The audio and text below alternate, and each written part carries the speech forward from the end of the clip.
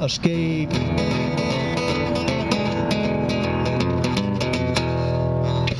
I go with the flow, long as the flow is taking me where I need to go.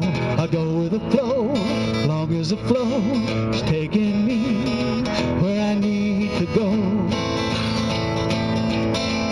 Independence is my creed. In spite of everything, I gotta be free. So I go with the flow, as long as the flow is taking me where I need to go.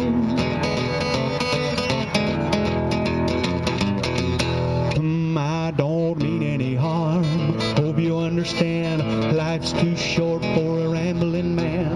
The narrow road is where it's at.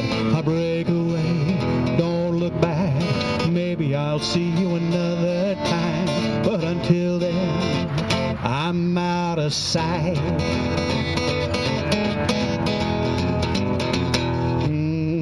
But if you find yourself in need, call my cell phone, you can count on me. I'll be around, wait and see. I'll exercise flexibility.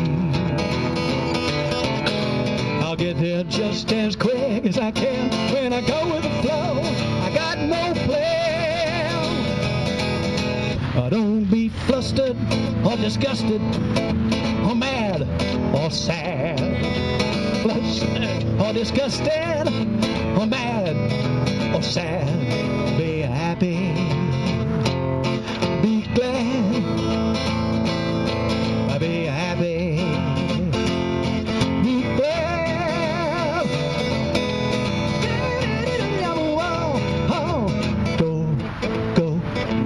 Go with the flow. Go with the flow. Go with the flow. Yeah, you know you need to go with the flow. Get up and go. Independence is my creed. In spite of everything, I gotta be free. So go with the flow, as long as the flow is taking you where you need to go.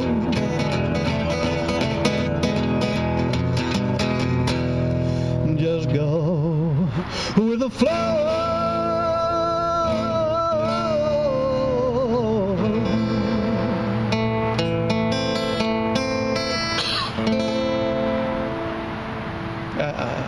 May the force be with you. Jesus Christ.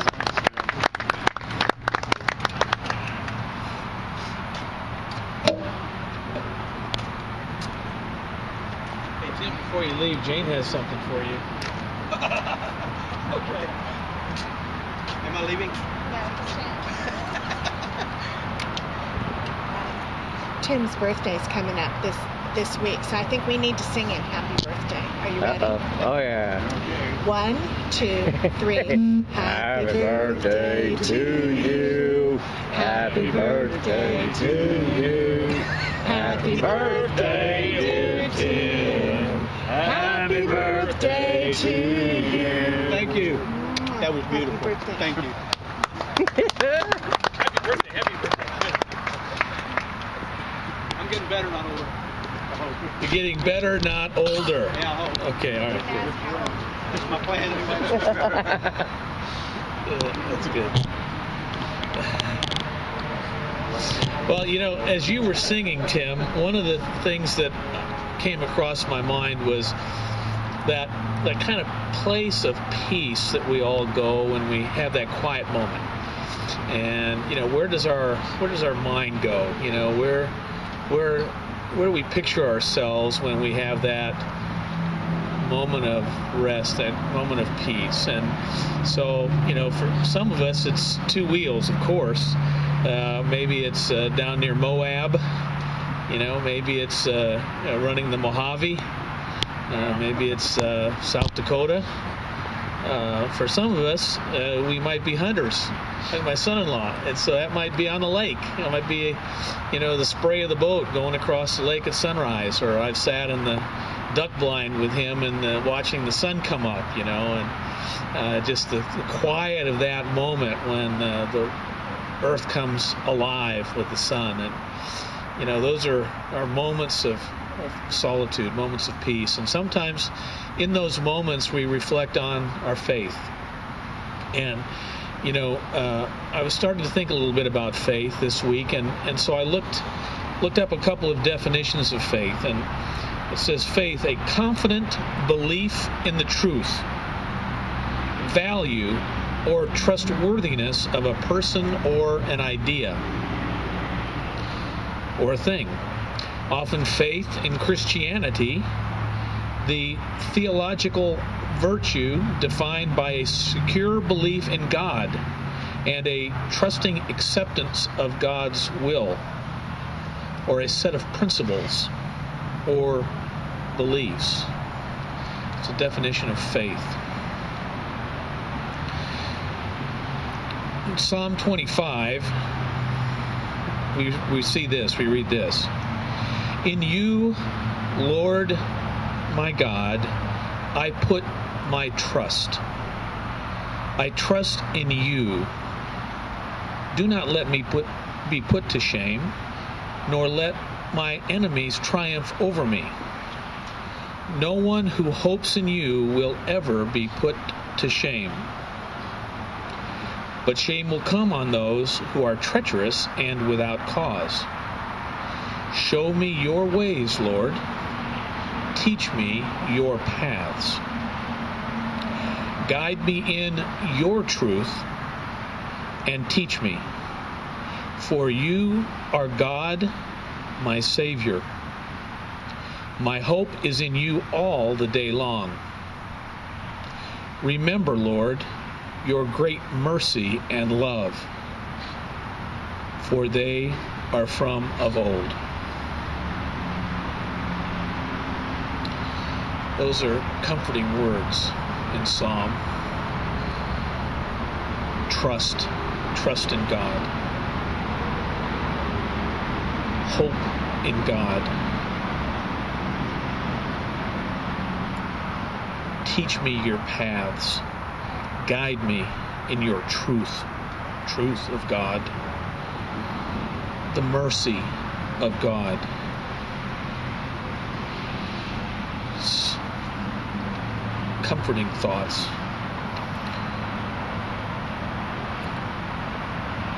We can pretty much agree on the difference between a truth and a lie. We can pretty much agree on that. Truth is conformity to a fact or actuality. A statement proven to be acceptable as true. Reality. Truth is reality and actuality.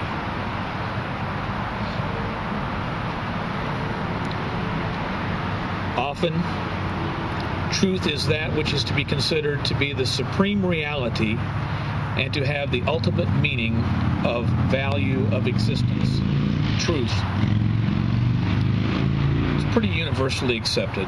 Truth is reality. A lie, on the other hand, is a false statement deliberately presented as being true, a falsehood, something meant to deceive or to give a wrong impression. So the truth and a lie, we can pretty much determine that. In Psalms, we're encouraged to look at the truth and the trust of God. Those are pretty straightforward principles. But something that's a little more difficult is the difference between right and wrong. Right is conforming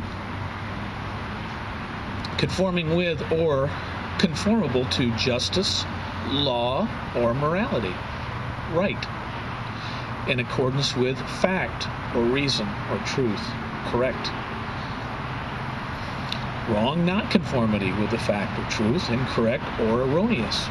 Contrary to conscience, morality, law, being immoral or wicked or unfair or unjust, not fitting or suitable, not functioning properly.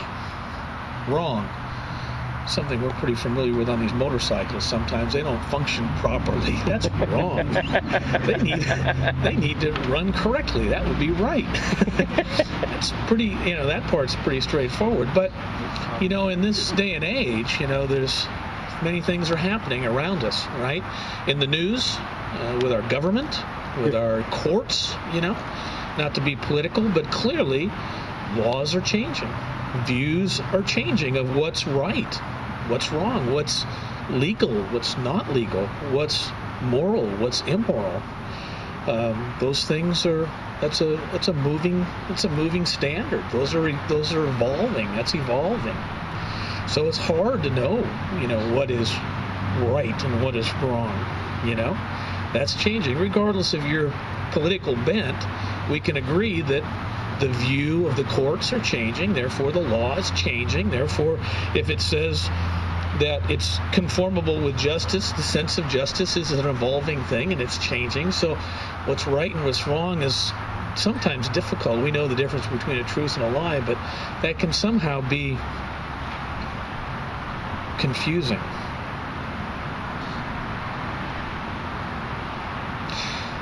This week I ran into a fella and we started talking, and I think many of us strike up conversations. We're bikers, we're hunters, we're social people. We go out with our friends and do things, we strike up conversations. And so I was talking to this fella, and as I many times do, I'll say something like, well, if it's a guy, I'll say, are you a church guy?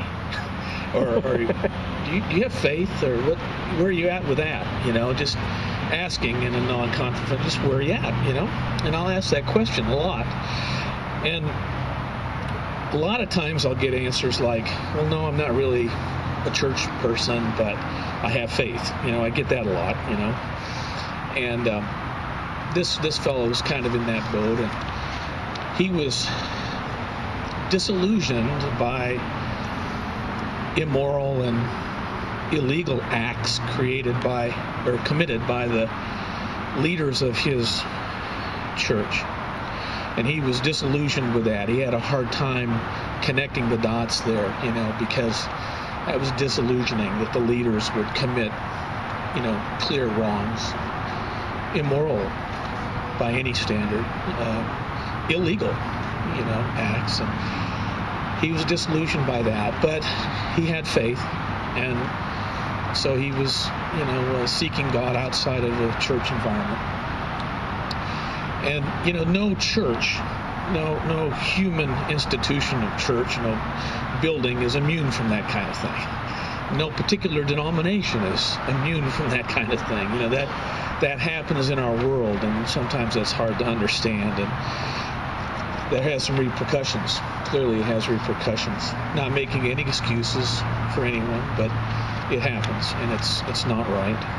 And in this case, it affected him deeply.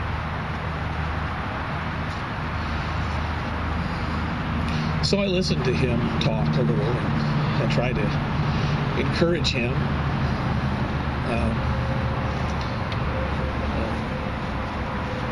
We certainly agreed that you can see God outside of church.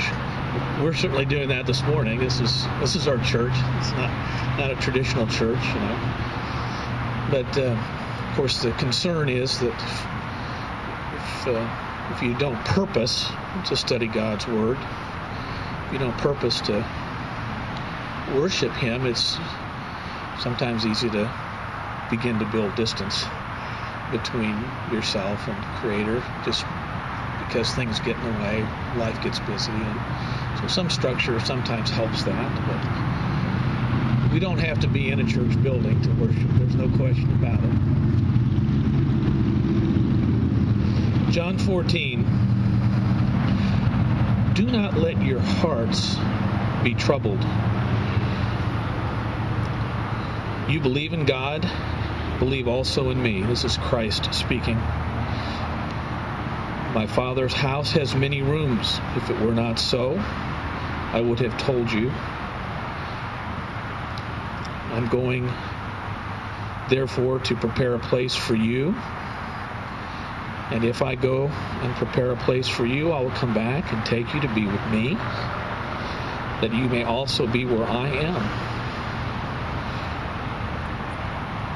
You know the way to the place where I'm going.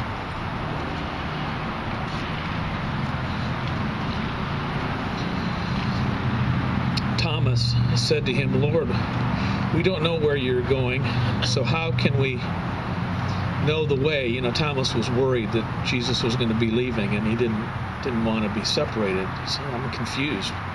You're going, you're going to prepare a place. I don't know where you're exactly going. You know, I need a little more clarity there. I'm concerned you're not going to be with me. You're my teacher. You're my mentor. Thomas was worried. Jesus answered, I am the way, the truth, and the life. No one comes to the Father except through me. It's a rather definitive statement. I am the way, the truth, and the life. No one comes to the Father except through me. If you really know me, you will know my Father as well from now on.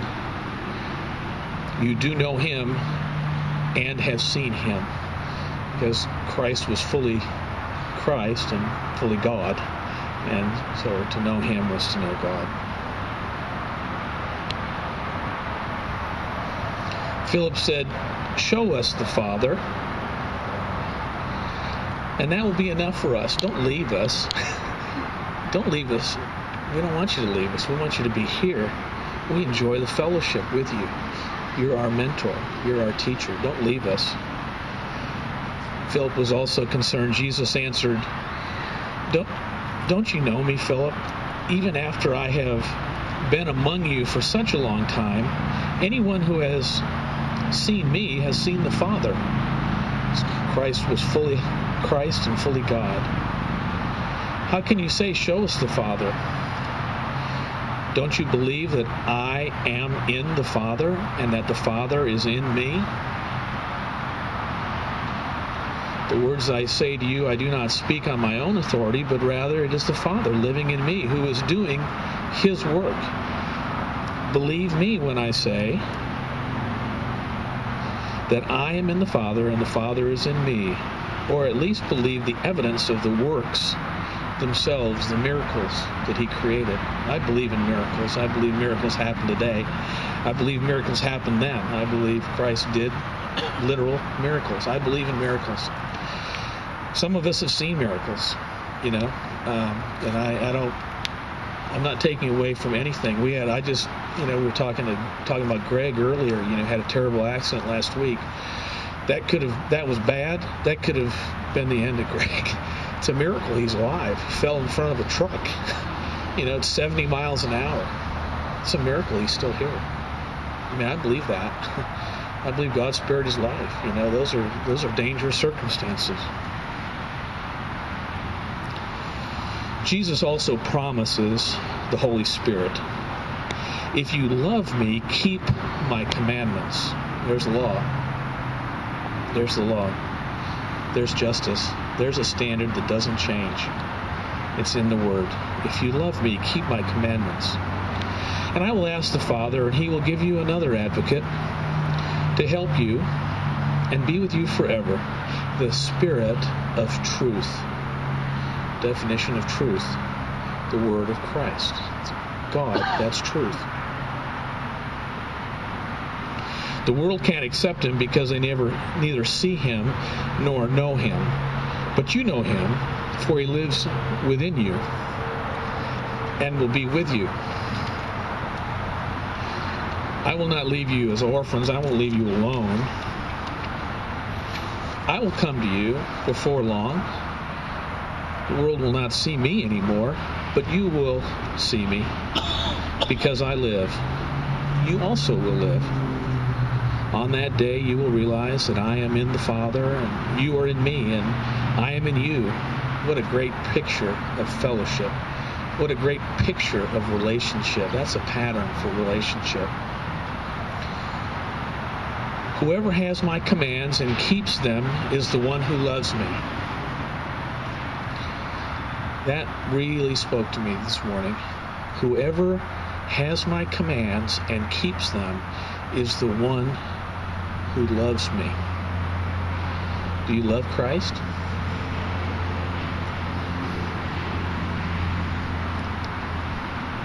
The one who loves me will be loved by my Father, and I too will love them and show myself to them.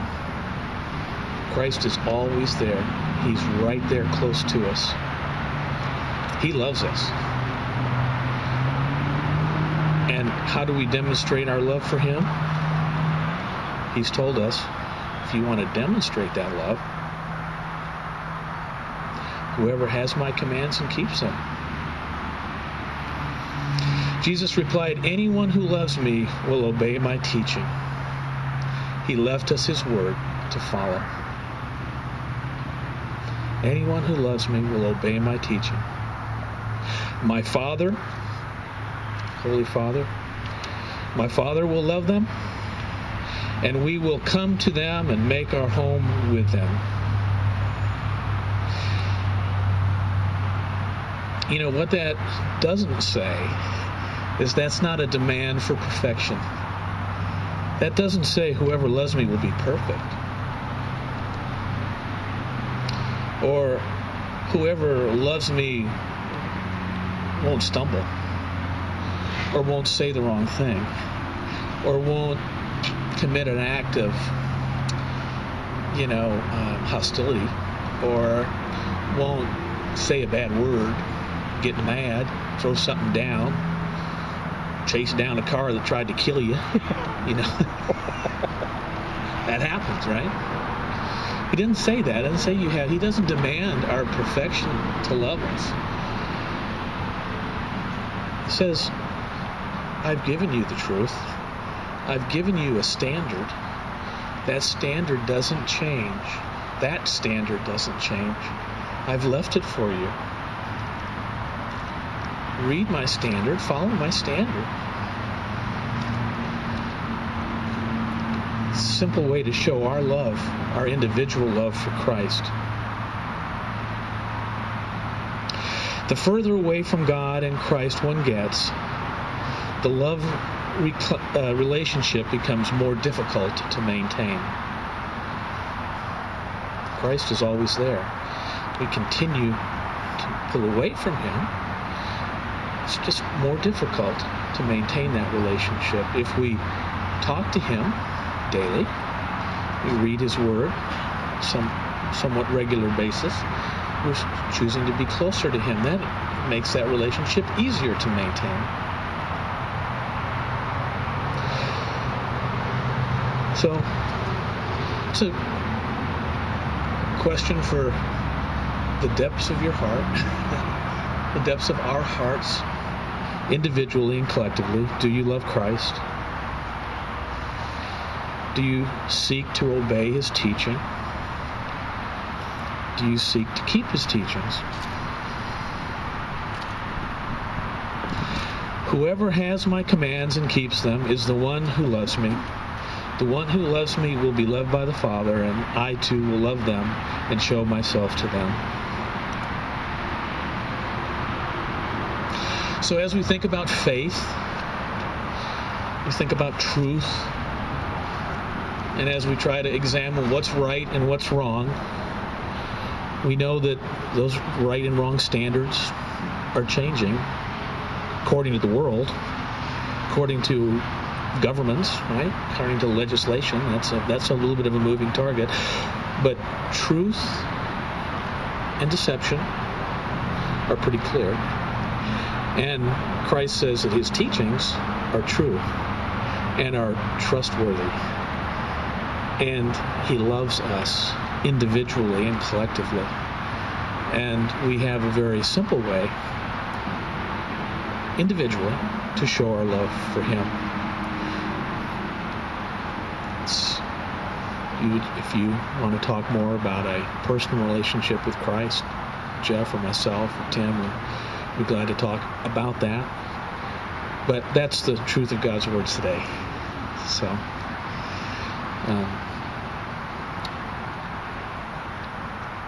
that being said, quick prayer. Does anyone have anything special that they need to remember today? I don't want to. Spoken or unspoken makes no difference. Cindy's boards. Cindy's boards. Okay. Spoken or unspoken? Raise a hand. Unspoken. Okay.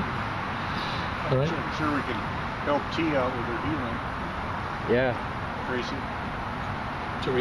Tracy. She had knee surgery. That's it. Tracy's knee surgery. Okay. Good. Okay.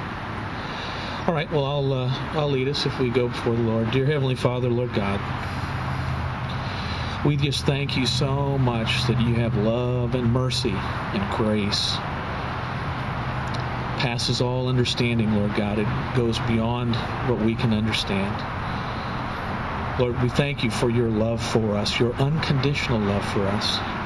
Lord God, when we were unlovable, you loved us. Lord God, I just thank you so much that you accept us the way we are.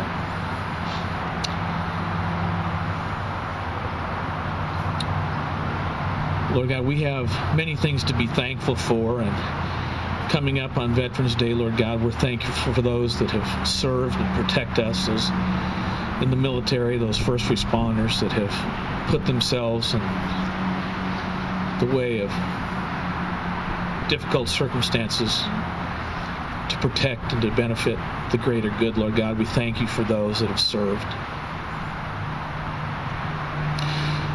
Lord God, we have friends that are hurting right now, have concerns physically. Think of Tracy and her recovery, Lord God. Physically, we think of Greg and his continued recovery, Lord God. We thank you for the miracle of his walking and talking with us yesterday. Think of Cindy and her boards. Lord God, in this quiet moment, each one of us is thinking about something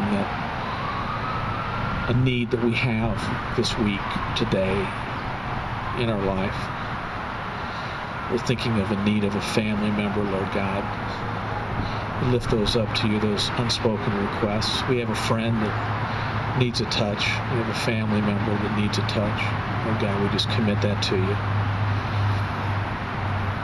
We thank you for the fellowship we experience here today, the meal we may have together a little bit. We thank you for the moment we have to just look to you, look to your word, look to your truth. We thank you for that you allow us to do that together. We just commit this morning to you in Jesus' name. Amen. Amen. Thank you, Jeff. That's all. Where are we going?